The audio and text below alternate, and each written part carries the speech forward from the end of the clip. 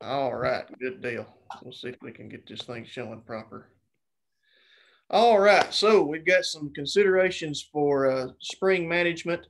Um, Anytime that we're dealing with a pond, it's just like any other ecosystem. There's going to be things that are in constant fluctuation and change. And as pond owners and pond managers, it's up to us to try and keep this stuff in balance. Either just to provide the aesthetics that we want to have a pretty and pristine pond, or if we're looking to try to manage it for sport fishing and recreational fishing, there's quite a bit of management that can go into that as well. Today, I'm actually down here at the Spring Hill Experiment Station. We were actually out testing some new equipment on a pond earlier. Got to see a lot of what was going on with that, getting to see water temperatures warm up a little bit, which will come into play with some of our management roles. And we'll get into that in a moment. Now, I promise I'll try to keep this presentation under 2 hours in length. Like I said, I tend to get a little excited with this kind of stuff, so we'll try not to go overboard. So the first thing that we want to talk about, Matt mentioned that he's been getting quite a few calls on weed control, different issues with algae and pond grasses popping up, and that's to be expected this time of year. Days are getting longer, we're getting more sunlight. That's allowing a lot more time for these plants to photosynthesize and to grow and reproduce and become somewhat of a problem. I've been seeing lots and lots of ponds just driving by, even including the one I was on this morning, that are dealing with quite a bit of filamentous algae. And that stuff, it grows rapidly. It's just that snotty, slimy pond scum that we see oftentimes in the shallow portions of the pond around the edge. So for controlling that, as well as controlling other weeds, prevention is going to be a very, very key, it is going to play a key role in this, as well as identifying our weeds. There's hundreds of different weeds that you can have growing in your pond, and without being able to identify those, we can't really recommend how to control them. So we'll get into how to do all of that effectively as well. So as we mentioned, weed control is going to be dependent on identifying that plant and knowing what growth stage that weed is in. So you've got two really handy resources in your toolbox. The first one being your county extension agent.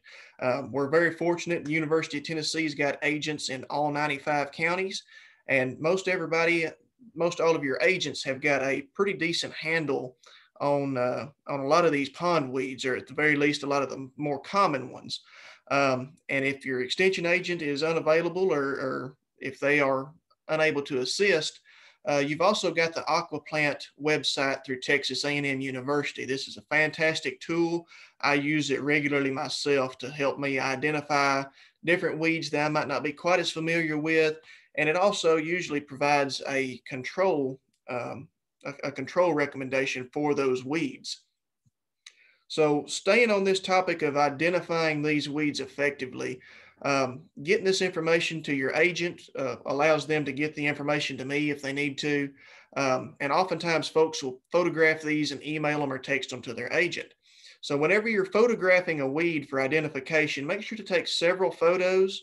Try to get up close shots of the leaves, stems, flowers, and then make note of how that weed is growing in or around your pond. We've got four basic growth ways of growth that we can identify on these weeds, and that's going to be emergent, submerged weeds, floating weeds, and then algae or plankton. And we can get a little bit off into the weeds on these because it can sometimes be a little bit difficult to determine an emergent weed versus a submerged weed, and that's why we've got some pictures here that should hopefully help us to be able to better identify. So this is a fine example of an emergent weed. The weed that we have in this picture right here is called spatterdock or cow lily. Oftentimes, whenever I get calls from folks, they'll say they've got lily pads. Well, the fact of the matter is we've got several different types of lily pads that all have different types of growth cycles, as well as different types of control. So this is going to be considered an emergent weed. This is something that is rooted in the pond, but it's going to be growing and it's going to be standing above the surface of the water. So it's rooted in the pond, coming up, it's standing above the surface. Good examples are going to be cattails, cow lilies, swamp grass, or bulrush. We're going to be considering that an emergent weed because it's up above the water level. The next kind that we have is a submerged weed. So we've got these weeds 90% of that weed is going to be underwater. This is the kind of stuff that when you look across your pond, you may not know that it's there, but whenever you run through it with a boat, with an outboard motor, you're certainly going to know it's there because it's going to wrap around your prop like wrapping spaghetti around a fork, really. So these are also rooted weeds. They're rooted at the bottom of the pond, but most of their vegetative mass is below the water surface. So these are things like pondweed, naiad, hydrilla, etc. But being able to determine if it's a submerged weed is also going to help your agent or myself to identify it along with those photos. Our next one is going to be a floating type weed. True floating plants are not at all attached to the bottom. These are just floating on the water surface. They're vary in sizes. You can have stuff like what we see here. This is duckweed. This stuff will clump up and grow on top of your pond, and it can cover the entire surface of your pond and make it look like a putting green. Oftentimes this stuff will be confused with algae. It's actually not an algae. It's just a very small floating weed, and it's the control method for this is completely different from what we would do for an algae control. And then there are other weeds that we can see can get up to a foot in diameter, like water hyacinth. It's a very, very large floating weed, but it's not actually attached to the bottom of your pond. So making sure to determine, is it in fact a floating weed, or is it in fact something else, like perhaps an algae? So this is something that Matt said that we've been seeing quite a bit of in Middle Tennessee. I've been getting quite a few calls about it in West Tennessee as well. Algae right now is really going at it. And the problem that we get into with algae is that it can be a beneficial thing to have in your pond. We want to have planktonic algae. So these are going to be little microscopic plants, basically your phytoplankton, that grow in your pond. They do help produce some oxygen, and they are the base food source for the food chain. So your little microbacteria and microfauna are going to be eating this and going up, feeding your bluegill, which will in turn feed your bass and other sport fish. So the phytoplanktonic algae is actually can be beneficial, but if we get too much of it, like we see in this picture over here on the right, that can be a problem. Other types of algae that we get into are going to be filamentous algae, which we'll see more of in just a moment. And then we also have blue-green algae, which is actually a toxic algae. It was in the news just a few years back that there were a few dogs that actually got into some blue-green algae and wound up killing the dog. So this can be a very detrimental algae down here, the blue-green. But most of what we wind up seeing is going to be filamentous algae. Now with filamentous, this stuff is extremely common in shallow ponds and clear water. These pictures were sent to me by a lady in Hickman County back in February, back before we got all the snow. She was already having this stuff growing in her pond. But if we really look at these photos, the things that we'll notice is even though the pond has got a little bit of a blue coloration to it, the water is extremely clear and it's also extremely shallow. So that's allowing the sunlight to penetrate all the way to the bottom of this pond and causing that stuff to grow and reproduce. So that's one of the first things that we would look at early in the year. We're already too late for it now, especially once we get to this stage. But early in the year, we can prevent some of this by using a pond dye, which we'll discuss a little bit more in a moment. So with filamentous algae, which is most of what we've been seeing, prevention is going to be our first step. So this oftentimes becomes an issue in ponds with high nutrient loads. If you've got a pond like the one here at Spring Hill, it's adjacent to a livestock paddock. A lot of that livestock manure may be washing off into the pond and causing a nutrient loading effect, which fertilizes that algae and causes it to grow really well. So in a situation like this, whether it's fertilizer from an ag field or coming off of your lawn, you may look at planting a buffer strip of thick grass, allow it to get taller than what you would for most of your lawn, but allow a buffer strip to kind of catch and absorb some of that fertilizer and nutrients before it ever reaches your watershed there. Another thing that we can do is going to be to use a pond dye. Now, this is something that we're going to look at probably in late January, early February, but pond dye such as Aquashade, Clear Blue, that's something that we can add into that pond that is going to provide a barrier from that sunlight reaching the bottom of the pond where this stuff is growing at. The best way to go about this is to have a pond that's got edges at least 2 feet deep. Now, I know that's not necessarily possible with all of our ponds. A lot of our older ponds especially have these sloping edges that are fairly gradual. And with something like that, the best thing we can do would be to bring in an excavator to try and deepen those edges to at least 2 feet to prevent that water, or excuse me, to prevent the sunlight from reaching to the bottom of the water and causing that stuff to grow. But if we can't do that, we can still go back to using aquashade to help shade that stuff out. Once we've got it growing at a rate like what we see here in this Hickman County photo, we're way past the point of prevention there. We're going to move into something different. We're going to be looking at treating it. Our best treatment for filamentous algae and our other algae and planktonic species is going to be your copper complexes. So copper sulfate, copper chelate, they do a fantastic job controlling this stuff. However, they are toxic to fish. So that's why we have to be very, very careful whenever we apply this stuff to kill out the filamentous algae. Now we have several different aquatic mixtures of this that are commercially available, specifically designed for use in ponds, including in use in ponds that have fish present. One example would be Cutrine Plus Granular. It's a very, very easy way to apply this particular herbicide. It's already granulated, so you can go along the edges of your pond and broadcast it out. The tricky thing that we're going to get into on something like that is if we have a high infestation of this algae, we're not going to want to treat all of it at once, because the issue you get into there, you're going to be loading your pond with too much copper all at once potentially. And also, as this stuff dies, you've got microbacteria that are breaking it down, and these microbes are using the dissolved oxygen in the water, and your fish require that oxygen for survival. So if we're breaking down too much dissolved oxygen all at once, then it can cause a pond turnover simply due to the fact that we have too much dead material in the pond.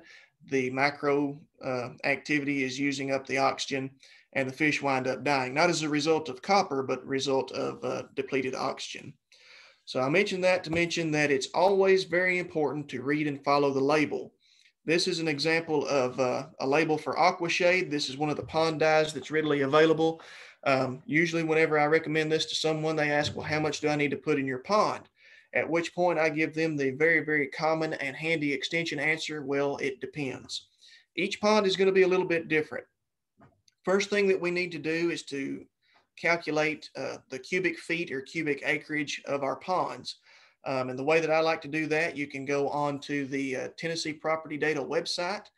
You can pull up your property map. You can go to the aerial view to where you can actually see your pond from a satellite, and then you can map that out, and it will give you a breakdown either in square feet or in square acres. So we're going to be looking at that, and we're going to be figuring it also from a volumetric standpoint. So we're going to be figuring it cubed. So you would be looking at, if you're looking at square feet, it's how many square feet do you have that's at least a foot deep, or how many acres do you have that's at least 4 feet deep? And from that, we're going to calculate how much that we would need to put in to effectively cover our pond. Now, once again, down below, we see that if you have got ponds with deep edges, we can get by with a lower dosage, fewer parts per million, because those deep edges are going to help provide you a little bit more insurance from that light reaching the bottom. But in many cases, if we're dealing with a shallow pond, we're going to be looking at applying quite a bit more of our aquashade into that shallow pond, because it does not have that insurance policy of deep water. It doesn't take very much for that sunlight to penetrate down if we're only dealing with 6 inches of water to start with. So that's where it comes in very, very important to always read and follow the label, whether we're using a pond dye or any of our herbicides, because it's going to vary from one pond to the next how much we need to put in there. The next thing I want to talk about is going to be aeration. We talked a moment ago about ponds turning over due to organic matter being decomposed by microbes. Unfortunately, this is a common thing. It happens in our ponds every day and every night. Those microbes are breaking down whatever organic matter is in there. As they do so, they're using up this oxygen. And sooner or later, especially in ponds that tend to be overstocked, we see these die-offs. And it's a natural occurrence. It's Mother Nature's way basically of hitting the reset button. And in most cases, in 99% of cases, it's not going to kill all of your fish, but it will kill a large portion of them. So aeration is a good way to avoid having these kinds of rollover events. Oftentimes we see these this time of year on these really warm spring days, and then it turns off cold at night. What we see happening is a lot of your phytoplankton blooms and really does great during the day. And then whenever it gets cold at night, that phytoplankton dies. It starts getting broken down overnight. And then at sunrise, your oxygen level is at its lowest point in the oxygen cycle. That's when you're most likely to see fish up at the surface, gasping for air, belly up, or close to dying. So these hot days followed by cool nights, and then warm days followed by cold spring rains oftentimes will result in these events. These cold rains will have a nice influx of all this cold water with no oxygen in it. And if we remember back in our science classes in school, all of that cold water goes in and it settles at the bottom of the pond, pushes all your oxygenated water up to the top of the pond. And then as that oxygenated water gets pushed towards the top, a lot of the times it's going to start losing some of its oxygen to the atmosphere. Oftentimes, while we'll see steam rolling off of a pond of a morning after a cold rain, is some of that stuff is being sucked up into the atmosphere. So those are the kind of events where we can oftentimes see a rollover. And so by providing aeration, we can avoid that. This is the kind of aerator that I typically recommend folks to consider. This is referred to as a subsurface aeration unit. You can purchase them online for around $500 up to however much that you want to pay, depending on how fancy that you want to get. Usually you can plug these things into your electrical unit at the house. You can purchase them with, I've seen them with solar panels, but this is something that you would want to run at nighttime whenever you're expecting that oxygen level to drop down low. So if you know that we've had a warm day and we're fixing to see an influx of really cold rain for the next several days, or if we've had a whole lot of sunny days and you've got great phytoplankton bloom, and then it's fixing to turn off cool and cloudy, and you know that phytoplankton is going to die back and those microbes are going to break it down, that's when you want to go out there and switch this thing on to make sure that you've got good oxygen in your water column and to keep that water circulating so that those fish don't suffocate.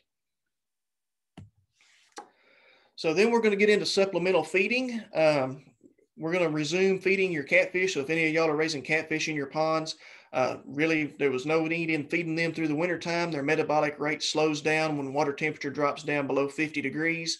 The pond I was in this morning was hitting 59 degrees all over the pond. So it's that point in the year where they're breaking that dormancy. They're coming out, they're hungry. It's a good time to be feeding them. So only feed what they're going to eat within a 10 to 15 minute period. Number one, if they're not eating it within 10 to 15 minutes with a floating fish feed, it's going to sink to the bottom and it's going to be useless to you. Number one, you're wasting money. Number two, you're also providing more nutrients into your water column, and that can provide a problem if we get too many nutrients in there. So make sure you're only feeding what they're going to clean up. And don't feed more than 15 pounds per day without aeration. Most folks are never going to be feeding quite that much. But if we're in a situation where we're really trying to grow quite a few fish in that pond and really pushing for growth rates, make sure you've got some aeration in there, because the more of this you're putting into those fish, the more it's coming out the back end of them. And once again, you're boosting that nutrient load in the pond. And that's also going to cause some issues with oxygenation. So having that supplemental aeration in there could save you quite a bit of money and quite a bit of headache as well. And then I just threw this in here for those folks that are raising catfish and that are interested with it. Catfish tend to have a fantastic feed conversion ratio. For every 2.5 pounds of feed that you give them, they're going to gain a pound of meat. Of course, efficiency is going to slow down once those fish get larger. Once they hit 7 pounds, their feed efficiency drops considerably. So if you can harvest those catfish out before they hit 7 pounds and then restock again, you'll see some outstanding feed efficiencies in these fish. All right, Matt said that we also had a few questions about spring fish stocking. So if you've got a new pond or you've got an old pond that you're looking at adding more fish into, right now is a fine time for it. With a bass bluegill pond, that's mostly what I see and work with in this line of work. You're going to want a ratio of 10 to 1 uh, with these bluegill to largemouth bass, meaning that you want 10 bluegill for every largemouth. That's going to be your minimal ratio. The reason for that is we can only support so many pounds per square acre of water, and these bass are going to be relying on these bluegill for feed. That's the whole point of having the bluegill and shellcracker in with them. For newer unfertilized ponds, we're going to be stocking about 500 bluegill per acre and 50 1 to 3 inch bass per acre. And you can do that through the end of June. You're better off doing it earlier in the spring. Once we get into late summer months, those warm water temperatures can be kind of hazardous on our fish. You can stress them quite a bit going from a cool hatchery to a hot pond. And if you've already got fish existing in that pond, as soon as you put them in there, if you stress them, they become an all-you-can-eat buffet to the existing predatory fish that you might already have. You'll see on here I've also got shellcracker. That's going to be your red ear sunfish. These are a very, very beneficial fish to have. The reason they're called shellcracker is because they eat pond snails. And these pond snails, oftentimes they'll get brought into your pond by birds, blue herons, and they are the carriers of a fish parasite known as white grub. So whenever we get a pond that's got a lot of these pond snails in it, we also see quite a bit of white grub parasite. And if you're wanting to keep your fish healthy, and especially if you are consuming these fish, it's never pleasant to fillet open a nice slab bluegill and see these white grub inside of it. So by putting these red ear sunfish in there, they'll consume those pond snails and keep you from having that issue most all the time. Then with catfish, if we're looking at stocking catfish into a pond, 50 6 to 8 inch fish per acre is what you're going to want to put in there. I know that seems low, but keep in mind catfish are predatory fish. If you've got other fish in there, they're going to be eating a lot of them. And the thing about catfish, we recommend only stocking channel catfish. I don't recommend blue cats or yellow catfish or flatheads. Channel catfish are going to be what I recommend to stock in a pond. And it's a good and bad thing too with cats. Typically, your channel catfish are not going to reproduce in a farm pond. These channel catfish are cavity nesters. They prefer to have a cavity that they can get back into to lay their eggs. And whenever you're in a constrained environment like a pond, if you've got bluegill or red ear sunfish present, whenever she does find a cavity to put those eggs in, those bluegill and sunfish are going to typically get in there and eat those eggs before they ever have a chance to hatch. So that's just an issue that we get into with channel catfish in ponds. The good thing about it is whenever you put 50 catfish in there, you know how many fish you've got in. And as you catch them out, if you are keeping effective and accurate catch records, then you're going to be able to keep up with how many fish that you still have stocked in that pond. So I would recommend pulling those fish out before they got above 7 pounds and then restocking once again if you want to continue a continual catfish pond operation. And then with tilapia, right now is not the time for stocking tilapia. We want to be stocking these fish whenever water temperatures are consistently in the 60s. As I said today, the water temperature down here at Spring Hill was 59 degrees. So we're not quite to that rate just yet for stocking tilapia. This is something you're probably going to be looking at stocking in late April to early May if you're interested in these fish. Stocking rates for these are going to range from 50 to 100 pounds per acre. And once again, these fish aren't going to survive through the winter. This is just going to be a summertime fish. They are tropical. Once temperature drops down below 50 degrees in October, they're going to start to flash. And within a few weeks, you'll have dead tilapia is what will occur from that. But they do have their place in a fisheries environment. They spawn frequently. They provide quite a bit of feed through the summertime for your predatory fish, and they are herbivores. So a lot of your aquatic vegetation, they do a very good job of actually eating it. They don't do much for filamentous algae, but for duckweeds and several of our other aquatic weeds, that's what they primarily feed on. Then we get into harvest. This is one that if I had a stump to stand on and shout, this is the one that I would probably get fired up the most about. Most ponds that I look at, whenever we take a shock boat into a pond and we shock it up and we pull a representative sample out of it, most often we find that folks are not harvesting their fish quite enough to keep their ponds in balance. And that's just the most common issue that we get into from a fishery standpoint. The best thing that you can do on a harvest standpoint is to create and keep a record of the fish that you're catching and removing from your pond. And then by keeping up with these records, we can see what that pond is doing over a long-term basis. So we want to record the species. What species are we catching? What is the length of that species? What is the overall weight? And what is the date that you're catching it? And then did we keep that species, or did we release it back into the pond? So with bass, we want to return all of your bass that are less than 15 inches during the first year. If you just stocked your pond, it's brand new, turn all those bass back in there. It's new. We don't want to be pulling too many of them out on the front end. From the fourth year on, however, we're going to be removing 25 8 to 12 inches and then returning those 12 to 15. Those 12 to 15 inch fish, they're going to be reproducing and providing you with reproductive benefits. But we want to remove several of those smaller fish to keep it from getting overpopulated. And then we want to return those bass that are over 15 inches in most cases. The key here is that the key take-home message in a bass pond is that we want to remove 20 to 25 pounds of bass per acre per year to prevent overpopulation. So whenever we think about that, that can actually turn out to be quite a few fish that we are taking out of that pond.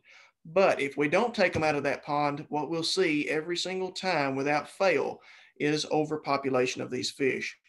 That female is going to spawn once, maybe in some cases twice a year, and she's going to be laying several thousand eggs each time that she spawns. And it does not take very long to get a heavy population on these bass. And once you have a heavy population of bass, they are really going to wipe out your prey species and put your pond in a state of unbalance. So I've got a 7-acre pond in my backyard. I've got bass bluegill out there. Haven't had time to fish it as much as I would like to, but if I were managing it properly, I would be pulling 140 pounds of bass out of that pond every year and having a fish fry with them. So just something to keep in mind. Whenever we get to studying these fish, we mentioned a moment ago about keeping good catch records. These catch records, by keeping up with the length of the fish, the weight, and then the date that you're catching it, if you get that information to someone like myself or your Middle Tennessee fisheries guy, Craig Kimbrough, he can look at those lengths and weights and dates, and we can formulate what's called relative weight to see if your fish are matching up to where they should be. So what relative weight is, it's a ratio of actual weight of the fish that you caught out of your pond compared to what a rapidly growing healthy fish of the same length should be. And we call that the standard weight. So to calculate that, we take the fish that you're catching out of your pond, the actual weight, and then we divide that by the standard weight to get that relative weight ratio. And so this is what the relative weight chart looks like. It actually goes all the way down to, I think, 24-inch long bass, but I didn't have enough space on the screen to show that. But what we're going to be looking at, we're going to be comparing the length of that fish versus the standard weight. So if I'm catching a 12-inch bass out of my pond in the backyard, and I know that that bass is 1 pound, we know that it's a healthy fish. It's above standard weight. But if I'm catching that 12-incher and that's only registering at 7/10 of a pound, we know that we might have a problem. And by compiling that from several different fish, both largemouth bass and bluegill, we can compare those weights to know, to get some idea what might be the issue in your pond. So if we've got high relative weight on bass, but low relative weight on bluegill, then we can assume that we're probably brim crowded. We've got too many bluegill. We might have competing forage like shiners or bullhead, and we may need to go in there and really just go to war on catching some of those brim out of that pond to get it back into balance. Whereas if we've got really low bass weights, but high bluegill weights, we can assume that we're probably bass crowded. We've got way too many largemouth bass in there. We might have catfish or crappie in there as well that that are competing and causing your bass population to be out of balance on their relative weights. So our ideal situation is to have really high weights on our bass and really high weights on our bluegill as well. And at that point, we know that we've got our pond balanced. So continue harvesting. This can prevent all kinds of problems that we get into. If we're harvesting properly, we're less likely to have stunted fish. We're less likely to have a rollover.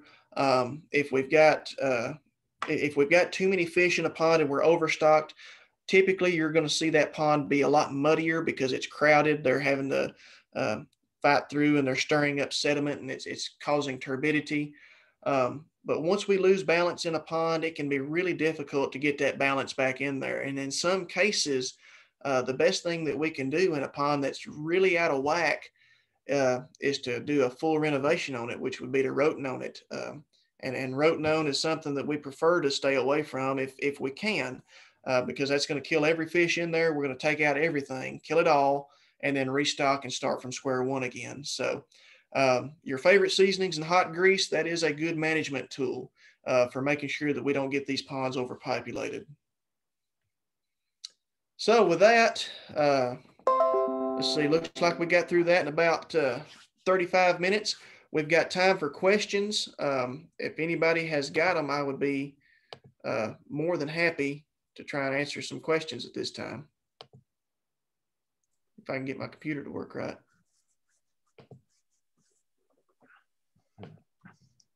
All right, thank you, Justin. If anybody has a question for Justin, you can unmute yourself or you can type it in the chat box.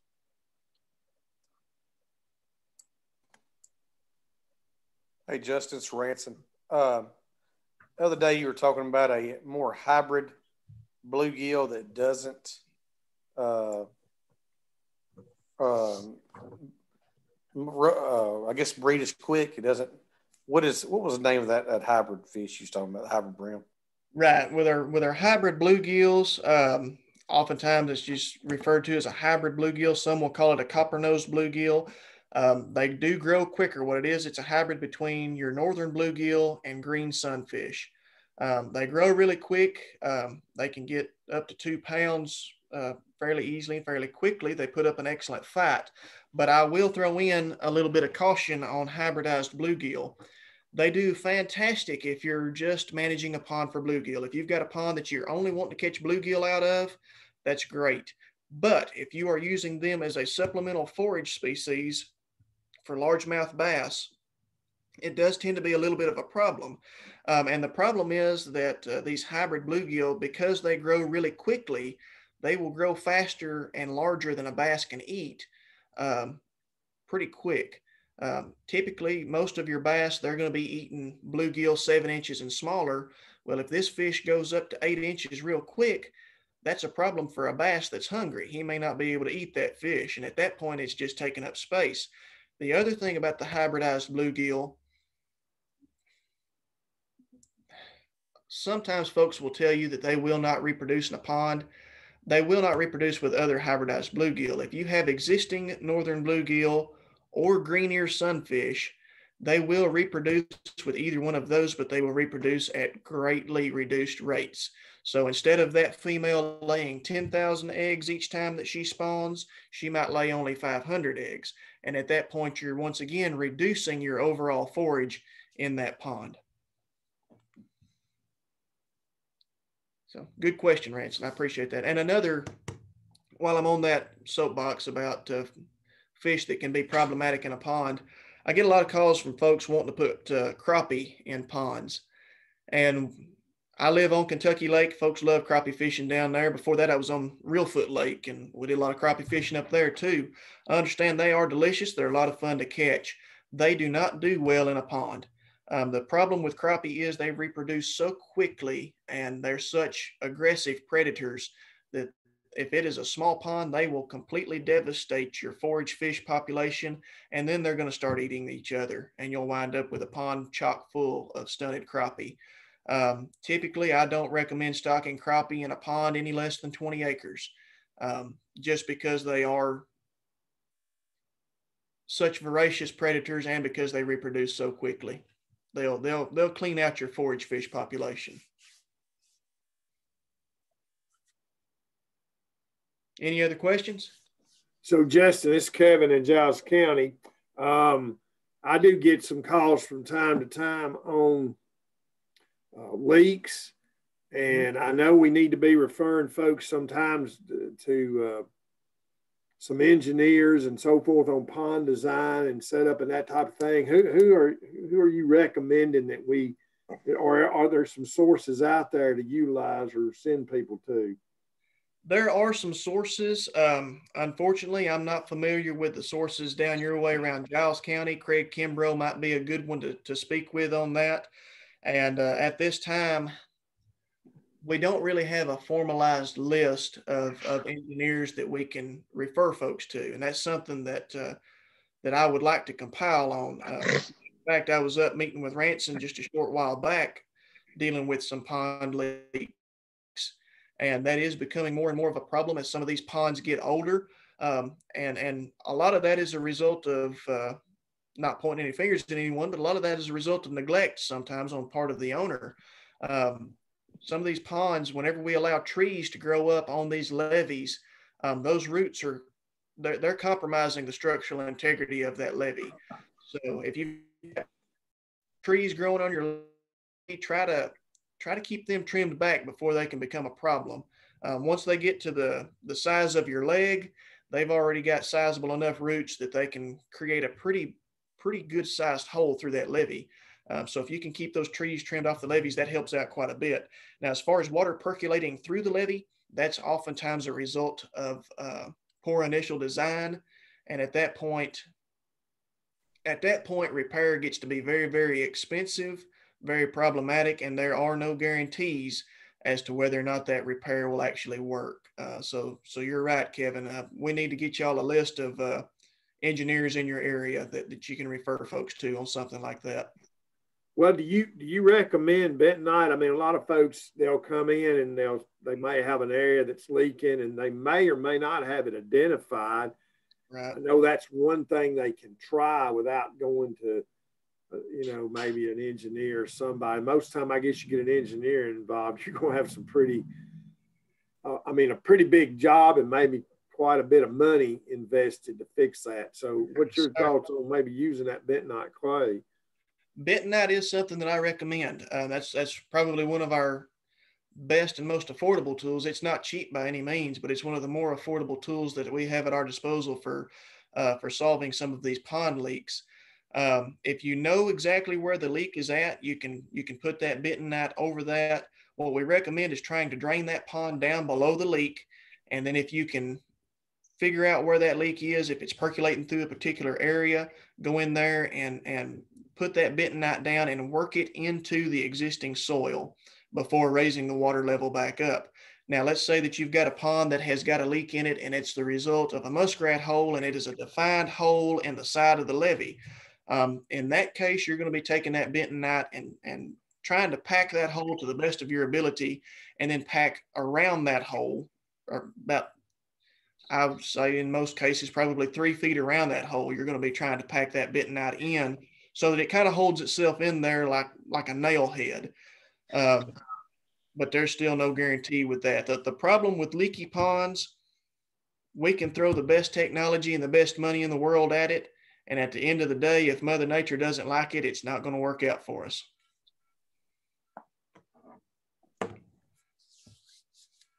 Hello. Hello. Yes, sir. I have a problem with water meal for the last 3 years on our pond on the surface. Yes, sir. What are your thoughts about trying to get rid of that? What works? I've tried some chemical that wasn't very effective. Right. Which, do you mind me asking which chemical that you attempted? I'm thinking it was Sonar off the top of my head is what I tried. Yes. Gotcha. Unfortunately, Sonar is one of our more effective ones on water meal. And I've got a pond that I work with frequently that has got an issue with duckweed. The two are very similar, and they're difficult to control. Carp will eat some water meal, not a great deal of it, but your flumoxazine based herbicides, Sonar, Avast, those tend to do quite well. And then Clipper's probably the best one that we've got in the toolbox on water meal and duckweed. Okay. Would it be advantageous if I could maneuver it to put a spillway? My pond doesn't have one. It usually doesn't overflow at all. But if somehow we're able to put a spillway in, would that drain off, when the water level got up, would that drain that floating water meal off?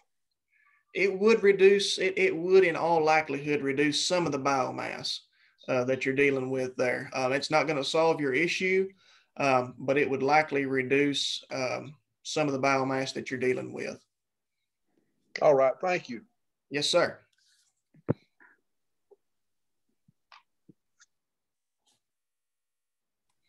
Hey, Justin, this is Kevin again. I've got that very problem the gentleman just asked, and I've got a constant flow in and out on mine, and that stuff will stay around. It'll move some, right? Especially if we get a heavy rain, and you get a little flooding, it'll wash some of it out. But it typically sticks pretty good, staying there. One thing, a surfactant might help to make sure that when you use these products that they are making good contact with your weeds you're trying to control. Yes, and thank you for bringing that up, Kevin. I'm sorry that I've neglected to mention that, but aquatic surfactant does make a big difference on how well that chemical actually sticks with that. Because if you think about it, whenever you're spraying that stuff, you're spraying quite a bit of chemical that's already been somewhat diluted into a pond, and some of it will get diluted further. And if it does not stick to the water meal or the duckweed that we're trying to kill, then that will reduce the efficiency of it. But if you've tried Sonar in the past, I would maybe consider looking at a chemical similar to Clipper that's using flumoxazine as a primary mode of action.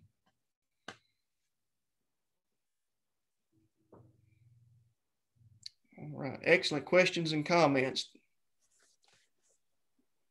Justin, there's one here that sent me a question in the chat box that says, what about parrot's feather infestation? Parrot's feather infestation, on something like that, unfortunately, I've not dealt with it all that much in West Tennessee. I would have to look that one up. I'm familiar with parrot's feather. I've just not had to recommend any treatments on it in West Tennessee in the past year or so.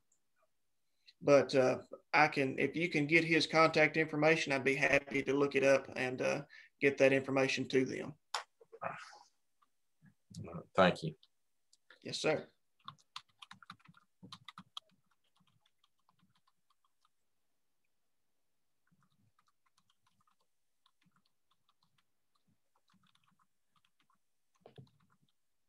Is there any other questions for Justin?